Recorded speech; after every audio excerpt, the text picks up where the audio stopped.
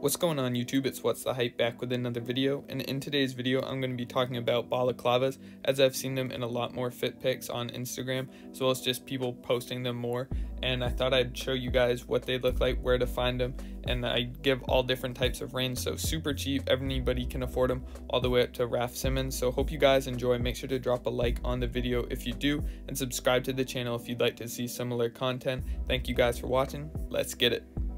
So the ones I've been mostly into lately are the knitted wool ones, and you can mostly find these on places like Etsy is where I would recommend. So I showcased a few sellers that I thought they looked really cool. This guy, I think the way he models them is kind of weird, but I think all of the colors and designs with the stripes look really cool on his. So I would highly recommend you guys check out Etsy if you're interested in picking up a balaclava, as well as this woman's balaclavas. I thought were really cool. The patterns, haven't seen many like this with a big kind of crochet knits. I also thought this rainbow one was really cool. The colors look really nice, and for 30 bucks you can't really beat it.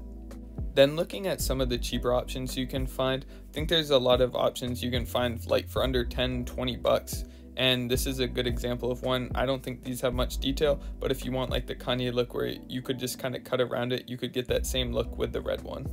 Target also offers a decent variety for 12 bucks, and I thought they looked pretty good on the people who took pictures with them. They also have striped ones if you don't want it plain like all over monochrome one, and I thought the stripes, the colors on these were actually pretty cool. MoMA also makes a balaclava, and I saw this first from Knits on his Instagram. He had a fit pic with it, which I thought he styled it pretty nicely, and it's just pretty unique. If you look at the colors, it's clean, they go together, and something that would definitely stand out.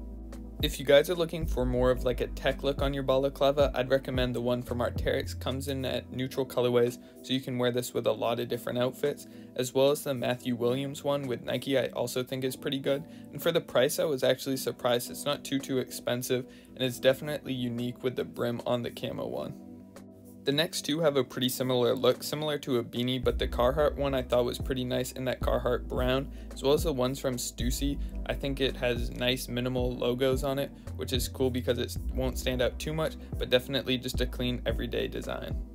Someone I recently came across is Alexandria Masse, is I believe how you would pronounce that, and she has a really unique design. If you guys look at it, it's like the circles and they're connected almost, and it just looks really cool in my opinion. They retail at $400, but if you guys think about the hours it takes to put into this, as well as you're getting a one-of-one piece that nobody has, I think it kind of justifies the price. Some of the more popular expensive ones come from Raf Simons, which I think they all look really nice, really cool colorways, and these have been popular. As you can see, Playboy Cardi, as well as you'll see ASAP Rocky wearing these. The colorways and the different types of materials all look really good on these, and I would say they are super expensive, but it is worth it if you guys have the money. I also really like the South to West State one from Supreme. Supreme has a ton of balaclavas that aren't too expensive either. I think they have some really good colorways. I like the ones where it's usually more minimal branding. I used to own this Polar Tech one and it was super warm, but Supreme always has good options when it comes to balaclavas if you want more of a streetwear looking one.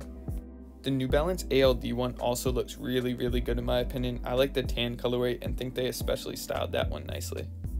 Hopefully this video helps you out. Maybe you learned about some options you didn't know about before. Let me know, are you guys feeling them or just not for you? Also, if you guys did enjoy it, drop a like and subscribe, as well as let me know in the comments what you'd like to see in the future, as I'm always trying to think of new ideas, and it helps when I get some opinions from the people who watch. So thank you guys for watching. I'll see you guys next time. Peace.